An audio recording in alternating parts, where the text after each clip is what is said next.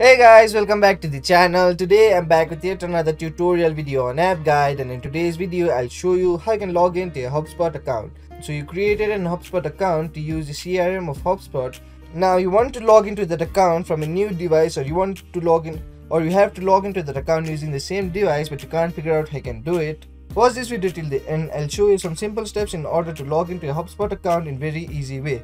It's a very simple process. Just follow the simple steps I do and you'll do it in no time. So the first thing you want to do in order to log into Hubspot is go to hubspot.com.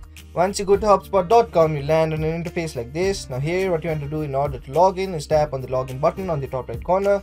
Then here you'll be asked to enter the credentials of your account, so go ahead and enter the email address of your account, then enter your password.